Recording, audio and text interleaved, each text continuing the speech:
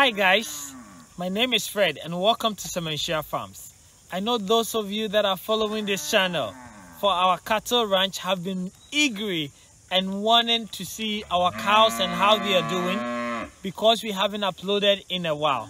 Today I want to bring you an episode on an update and all the different things that have been going on here at the farm, so stay tuned.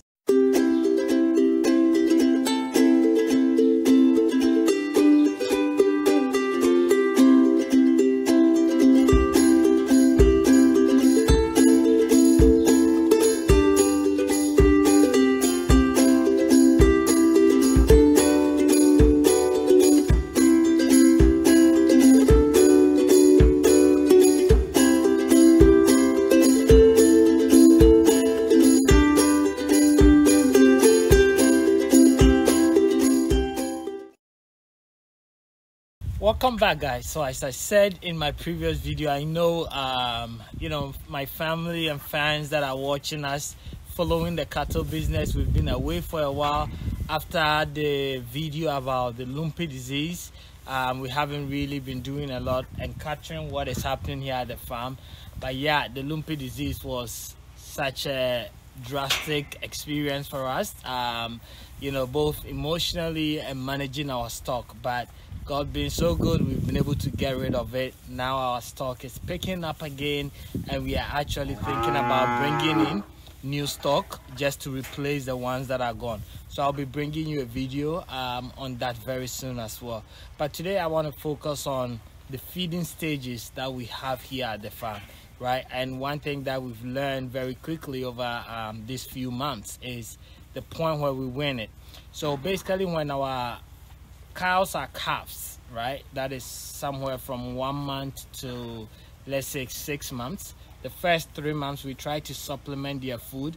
We give them the green brachiaria grass, which is very fresh, and then we give them a combination of wheat brown, soya beans and maize on a very small quantity just to improve, because they are getting milk from their parents. So we'll do that for the first 3 months of birth, and that really, from our experiment, we've seen a tremendous growth when we do that versus just letting them drink the mom's breast. So that is what we've done. So the calves in the cage now, which are, the first pan is about those between 1 to 3 months. The second cage we have from 3 months all the way to 5 months, right?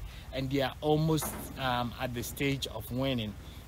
And what is weaning? Weaning is when, we separate them from their mom and now they are grown enough to eat the grass and eat whatever supplement we add to it, and they don't breast milk anymore. So as usual, the old family will know. So this pen here is actually like a pen that we built initially to keep all our stock in, but because they weren't used to it, they destroyed it and so on and so forth. If you haven't watched that video, I'm gonna link it here, you can go and watch it. But literally we built this pen to house our new stock, and because they're used to working and walking for miles, they decided not to be confined. So what we decided to do is to leave it till we start having babies, and then we'll bring the babies rather here and train them with this method. And that's the only way we can feed them, take good care of them, and make sure that everything is working properly for the intensive system. So some of these guys are about 7, 8 months, and as you can see, we are only feeding them with the brachiaria grass at this moment. So the moment they are about 7 to 8 months, what we'll do is we will separate them from the mom. We'll give them the first 2 months. We'll actually go back to giving them soya beans, wheat brown and corn. A mixture of that we're able to feed them, because the moment you separate them, they start losing a lot of weight, and that loss of weight actually doesn't help them, because they are not getting the nutrients that they need in order to grow the rate that we expect them to grow, right? So that's why we come back to the supplement, and we are able to give them soya beans, corn, and then wheat brown as well. So for the first 2 months we will give them that, and then after that we'll move them back to a dry brachiaria grass. And the brachiaria grass, actually the protein content is higher when it's dry. So at this point we will dry it, we will have a hay, and then be able to feed them with the hay. and that is the stage that these guys are in at the moment. And then you can see some calves here that are about, let's say, 4, 6, even 5 months, and those calves are the calves that we actually lost their mom due to the lumpy disease that happened here at the farm, right? So now we have to get them back on their feed. They are still feeding a lot. We're still giving them the brachial grass and a few supplements that we can find just to get them back on their feet, right? Because they lost their mom at the wrong time where they weren't supposed to be weaned, right? And that is what has happened to them. But all things being good, we didn't lose the calves. We lost the moms, but we have the calves, and we're able to take care of them. And we have, I think, about 6 cows that are going through that process at the moment.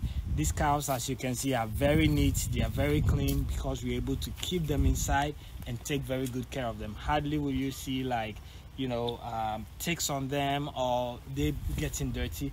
If you look at the size of our pen too, we have a very huge pen, maybe about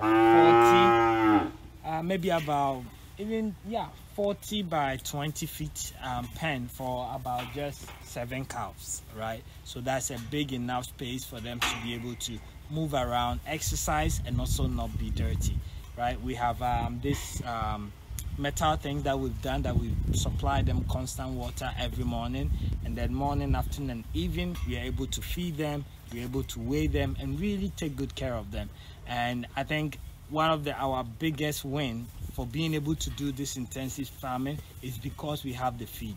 It's because we have access to brachial grass, and that has been our winner. So if you go to the factory right now, we are still processing. Like every 3 days we process, we cut, we process, we store, and then we are feeding, right? And that's the only way we can move towards the intensive farming. So guys, I will continue bringing you more video. The next video is going to be the new stock that we are going to buy from the market and bring it here. This time I want to make a little bit of adjustment to our stock, but I'll tell you more about it in the next week's video.